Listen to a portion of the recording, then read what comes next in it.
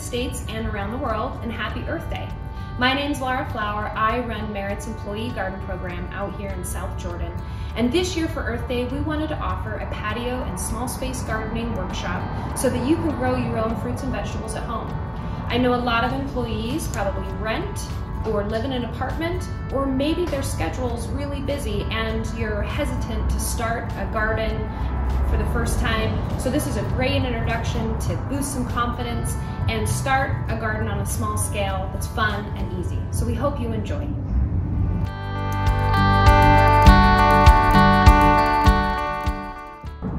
Okay, so the first thing to start talking about when you're thinking about what plant do I put in what kind of pot? Well, it kind of depends on how that fruit or vegetable plant grows. So I wanted to categorize 4 different type of growing habits for fruit and vegetables that might help you decide. So the first type are the trailing or vining type of plants. That would be things like cucumbers, any type of melon or winter squash. They have a mind of their own and they are going to sprawl and go wherever they want. So having a larger size pot can be really helpful for that. The second type of growth habit is upright or bush type plants. So that would be like tomato plants. It would be peppers. It would be most herbs are going to kind of have sort of an upright, bushy type growing habit. That could be a foot tall. That could be 5 feet tall if you're talking about a tomato. Another type of growth habit is root vegetable. So those are items that grow underground and you're gonna dig them up to harvest them. So that would be carrots, that would be radishes, onions, potatoes. So you would also want a decent size pot to facilitate that growth happening underground.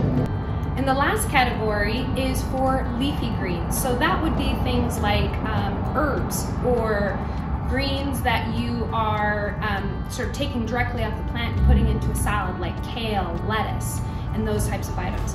They tend not to take up a ton of space and they're a lot more compact. So now that we've got that concept under our belt, we can talk about pot size.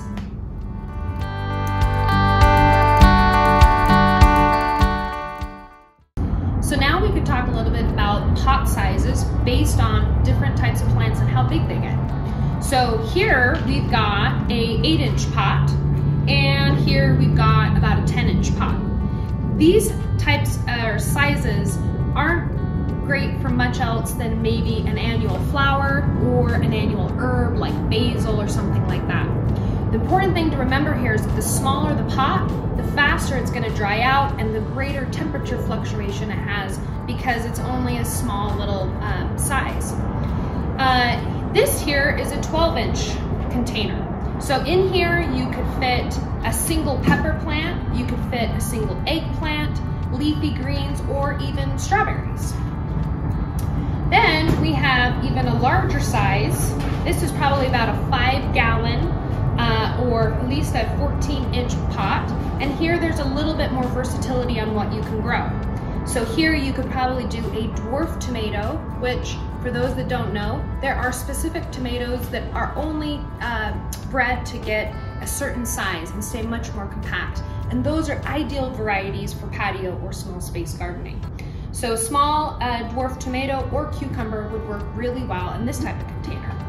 Now, for some of our most favorite summer vegetables and fruits, the whiskey barrel is one of the best things that you can use and offers the greatest versatility. So a normal size tomato, either a determinate or an indeterminate tomato could fit in here. You could do probably a couple cucumber plants.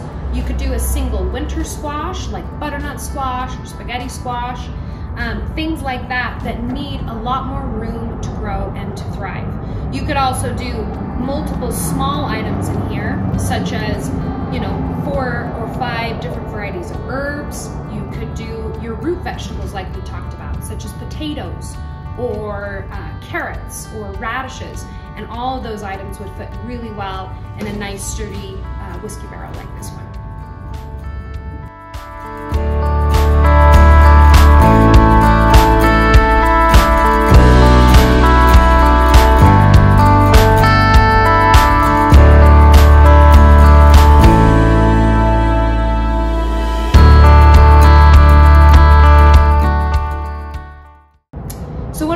most important aspects of having a successful patio garden is drainage. So any pot that you're gonna get should come with some drainage holes in the bottom, but if it doesn't, then you'll need to drill some holes so that you make sure that water is properly coming out of the pot. Otherwise, water will pool up, and just like us, plant roots need oxygen in order to survive. So making sure that water is coming out of the bottom is really important. The other trick that you can use is you can use some rocks in the bottom of the pot, and that will also help so that you're getting that great drainage out of your pot.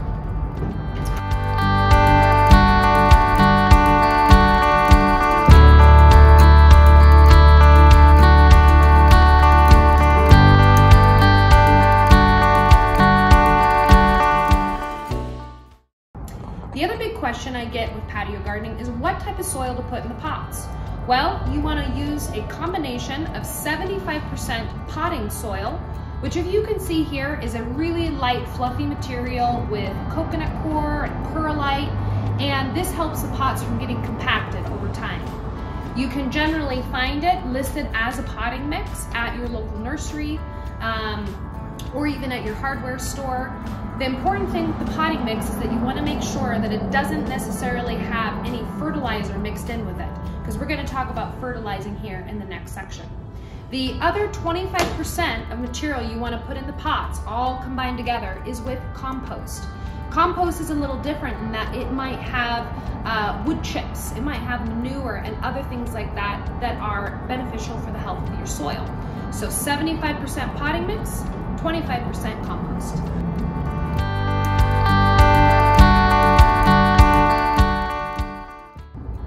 So what about fertilizing? I know that there are a lot of products out there, and it can be really confusing to know what to choose and what's appropriate for your raised garden boxes or a patio gardening scenario. Well, you might notice at the store some all-purpose types of mixes, okay? Generally, I like to choose products that are either organic or they are what's called OMRI approved. And that just means that the nutrients in those products is coming from an organic source, whether that's chicken feathers or fish poop, and it gives nutrients in just the right percentage that plants need to thrive.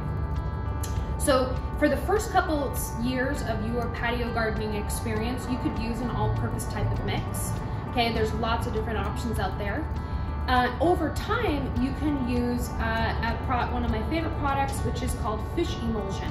And fish emulsion has just the type of nutrients that's responsible for the plants getting big and green and really thriving well. And they need fish emulsion or some type of nitrogen source every single year in order to survive and do well. Quick disclaimer on fish emulsion: it is quite stinky, even though it's potent and amazing. So I would recommend using this product for outdoor spaces and not for indoor plants or things like that, because someone might get mad at you for stinking up the house.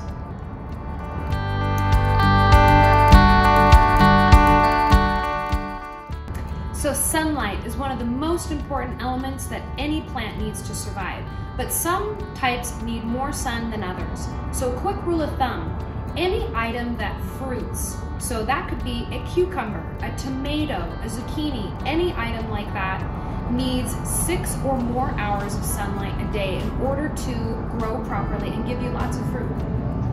If you do not have that much sunlight hitting your balcony or your patio, then leafy vegetables or herbs are really great options, as they require less direct sunlight a day, 6 hours or less. So there's a good rule of thumb to help you know what you can grow in your space depending on how much sun you have.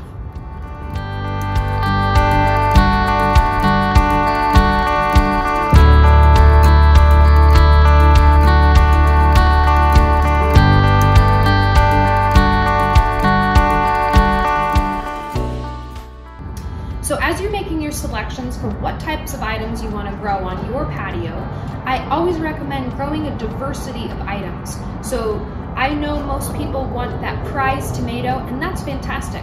But also don't forget to plant flowers and herbs and different things like that in order to attract pollinators to your patio garden. Without those beneficials like bees and butterflies and various other beneficial insects, you won't have as much success with pollination and you won't get as much fruit. So make sure that you're growing that nice diversity of flowers, herbs, and vegetables in your patio garden.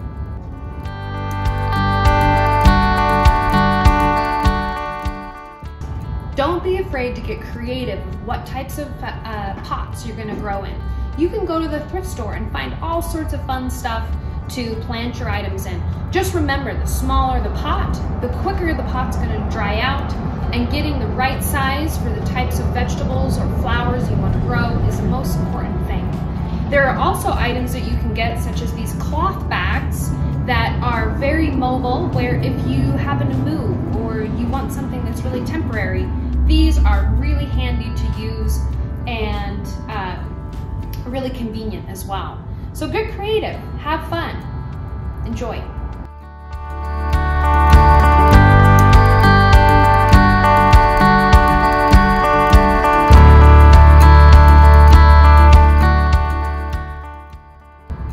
If you're ready to start your patio gardening adventure and you want great success for your first try, some of the items that I would suggest for growing tomatoes, zucchinis, hot peppers, and annual herbs like basil. A quick pro tip on what kind of cages different tomatoes need is all based on how large that tomato gets. And there are 3 main sizes of tomatoes. There's dwarf, as I mentioned earlier. Some of those only get 2 or 3 feet tall and they're very compact. The next largest size is a determinate tomato, which get 4 to 5 feet tall and can do really well with a classic round cage like this. The largest size of tomato is a indeterminate tomato. Those can get 6 feet tall and they need a really heavy duty trellis. We make these large concrete remesh cages out at our garden and they handle really well to keep out those large tomatoes. So as you're planning your tomatoes out, make sure you get the right kind of cage.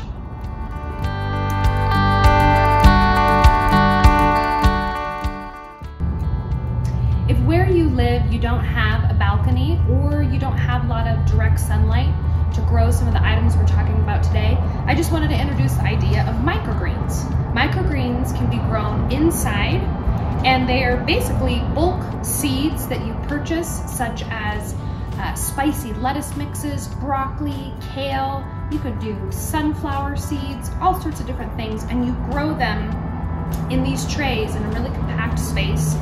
And they're a great option to get some wonderful veggies in your diet in a really small space. So to grow them, all you need is a little tray with holes in the bottom. You put a little potting mix similar to the one that we talked about, that light, fluffy material, and you put about 1 inch in the bottom of the tray. You wet that in and then you seed whatever item you would like to in the tray and wait a couple weeks and this happens. It's pretty darn simple.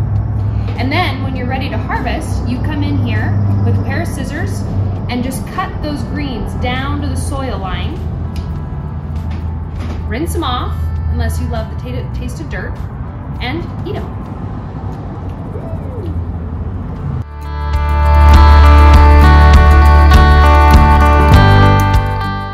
If you want a little bit more in-depth information on some of the ideas that we've talked about, there's a couple links provided that will share information on how to start your own plants by seed, as well as how to start your own home garden.